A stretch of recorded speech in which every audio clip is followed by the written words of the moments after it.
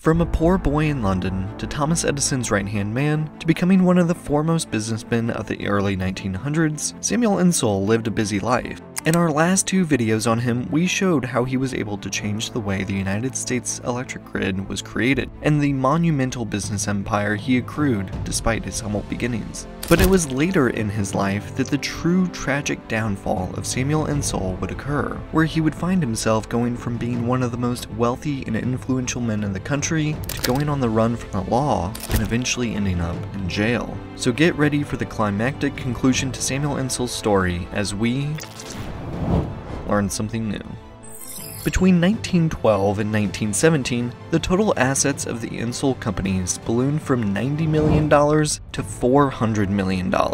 Everywhere they expanded, rates for rural customers were about half of those charged in other parts of the United States. Though after about 1912, Samuel Insull supposedly had little to no interest in accumulating more money, but was becoming more focused on giving it all away. While his income in the 1920s reached $500,000 per year, he often gave away more than that, spending about $50,000 a year on pensioners, people he wanted to live comfortably in retirement, often providing for former employees or even strangers who asked him for his help. Sam supported nearly every major charitable effort in the Chicago area, from establishing YMCAs for minority groups to helping fund new hospitals. Even before the United States entered the First World War, Insull, having been born in London, supported Britain by helping Americans to sign up to fight for the British. When America ended up declaring war in the spring of 1917, he was selected to head the Illinois State Council of Defense. With so many Midwesterners of German descent, getting support for the war effort was a challenge. Due to his belief in publicity, Sam pulled out all the stops, setting up a speakers bureau full of people ready to talk about the war and its importance to America, and also encouraging his own employees to join the war effort, which led to about 1/4 of Commonwealth Edison's employees entering the military during the war, as the company was continuing to fund their families while they were in the service. His efforts even managed to convince the residents of Illinois to buy $1.8 billion in war bonds, double the national per capita average. Sam was becoming known for far more than his business sense. He received accolades from around the world for his wartime efforts. At the time, nobody outside of the government or military was as revered as Samuel Insull, though because of the rapid post-war price inflation, most utilities were suffering financially. By 1919, 91 transportation utilities had collapsed. Every major electric, gas, and transportation utility company except for Insull's Commonwealth Edison ended up increasing their rates. Yet, Insull's companies never failed to meet the growing demand for power, since he always built plants based on a statistically projected demand 3 years into the future. Sam also decided to sell preferred stock to as many employees and customers as possible, and because of this, the vast majority of his employees became stockholders. Each of his companies set up a stock selling operation, and all employees were encouraged to sell stock to their friends and neighbors, and the employees received commissions on whatever shares they sold. In just the 50 days preceding August 23, 1929,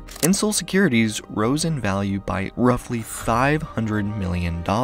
Sam's own shares rose to a value of $150 million, over $2.5 billion in today's money. By 1930, Insull companies together had 1 million stockholders and bondholders. The empire he had built had 4 million customers, properties worth $3 billion, and produced about 1/8 of all the electricity in the United States. But here's where things began to go very wrong for Sam. In 1929, after supporting a plan to turn Chicago's transit system from private to quasi-public, with the service provided at cost instead of for profit, those that had invested in the system were worried of losing out on their anticipated returns. It resulted in a major publicity battle, which ended with Sam's plan being passed with a wide margin of votes, but causing many of the investors to despise Sam, and who now wanted to see him fail. So when Sam admitted to donating about $160,000 to a candidate for senator from Illinois, his new enemies falsely claimed that the amount was $500,000 and that a $20 million utility deal was involved, leading to the headlines, "Big Utilities Buying Elections." At the same time, the US Senate was filled with controversy over the construction and operation of the Hoover Dam and the control of power in the Tennessee River Valley. Given the rising attacks on the utility industry, the Senate asked the FTC to investigate the big utilities and the utility holding companies. Sam's name was added to the top of the list of people worth investigating, and after a 7-year investigation and an 84-volume report, the future governor of Pennsylvania published a pamphlet condemning the utility industry. But in this pamphlet contained many factual errors. Exacerbating the attack, Senator Norris, leading the campaign for the public control of power in the Tennessee Valley, claimed that America's electric utilities were overcharging residential customers by $750 million per year. But in reality, the industry's total revenue from residences was only $650 million. Just as the suspicion of utilities in general, and Sam in particular, were heating up, the stock market crashed in September and October of 1929, inciting the Great Depression. However, Sam had seen recessions before, and he believed this one would be brief. He used his own personal collateral to cover all his employees' margin calls, saving many people and businesses from financial ruin. And when the city of Chicago was broke, Insull put together over $50 million in financing to pay firemen, police, and teachers. Later, during the Depression, his son organized one of the nation's first statewide programs to help the poor and unemployed. And despite the stock market collapse, Sam's companies remained strong in the early days of the Great Depression. The value of shares actually rose in 1930, and again through the first half of 1931. The companies invested $197 million in new facilities in 1930. In the midst of all this, Cleveland investor Cyrus Eaton had acquired a large block of stock in Insull's companies, more shares than Sam himself owned. Some believe that Eaton was trying to take control from Sam, so Sam's Chicago bankers urged him to borrow the money to buy out Eaton. They promised to provide the necessary $48 million to do so.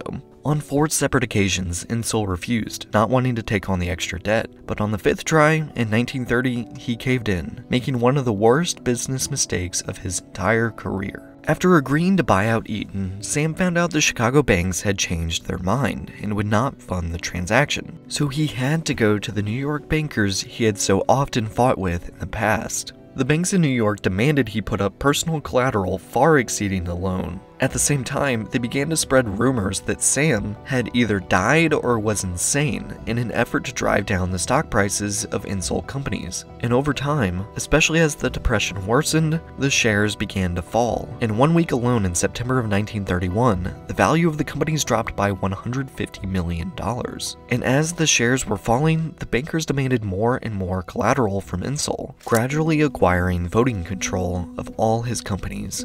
The aging Insull at this point did everything he could to avert disaster, cutting expenses and personally borrowing as much as he could. But the hole was only getting deeper, especially as news of Sam's troubles made headlines. The New York bankers coordinated with the board of directors at his companies to force Sam to resign. And he did, resigning every title he held in more than 60 corporations 2 days later. At depression-level prices, investors had lost hundreds of millions of dollars on their investments in his companies. The newspapers were full of stories of evil businessmen trying to control politics. Other stories claimed his empire had always been a house of cards just waiting to collapse. Sam was personally $16 million in debt with no assets left to his name. Exhausted, he decided to leave the situation in Chicago until people calmed down, so he moved to Paris. The year 1932 was also an election year, with Herbert Hoover and the Republicans heading for a resounding defeat. At first, Sam's many friends in both parties refused to use him as a scapegoat or campaign issue.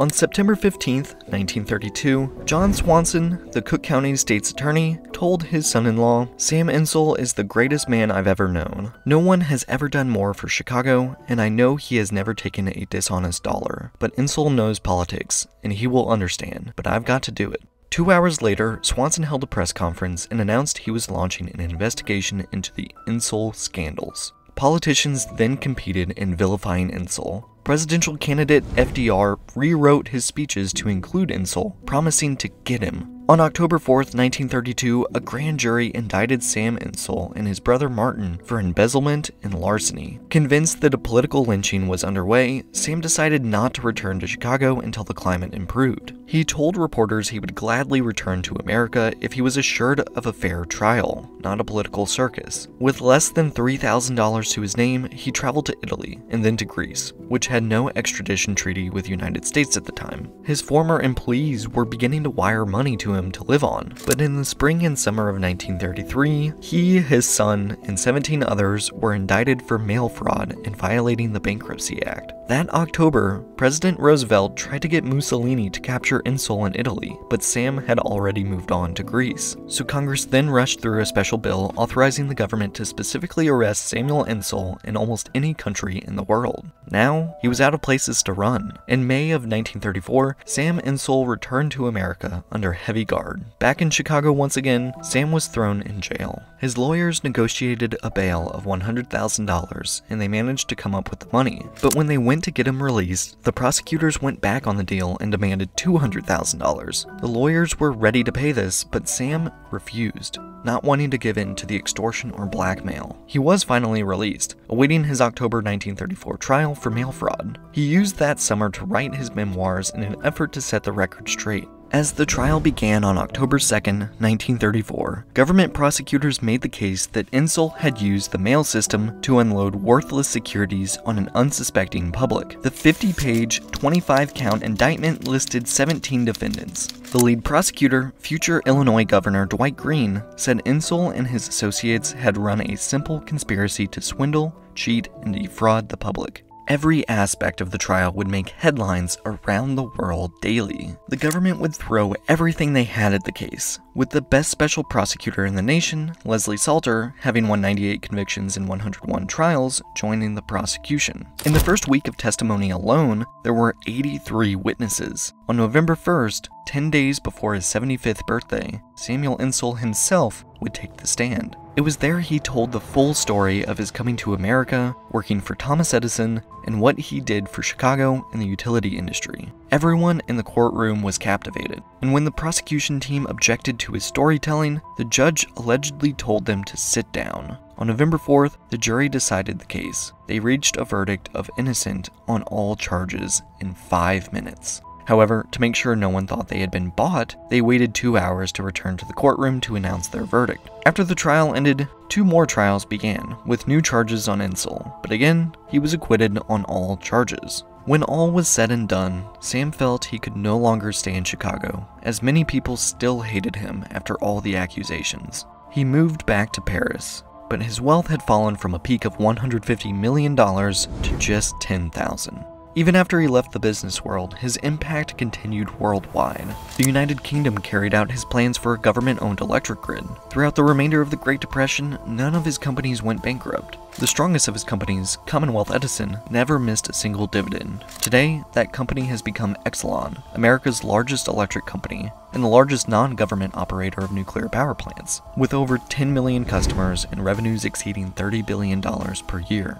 On July 16, 1938, 78-year-old Samuel Insull died of a heart attack while awaiting a train in the Paris subway station. Since he had no wallet on him, the newspapers declared that he had died a poor man. Yet, everyone who was close to Sam said that he never left home without his wallet, usually with at least $1,000 in cash in it, even despite his lower net worth. So it's likely Sam's body had been robbed after he passed away. His biographer, Forrest McDonald, closed his story with the line, "And so, in his death, as in his life, Samuel Insull was robbed, and nobody got the story straight."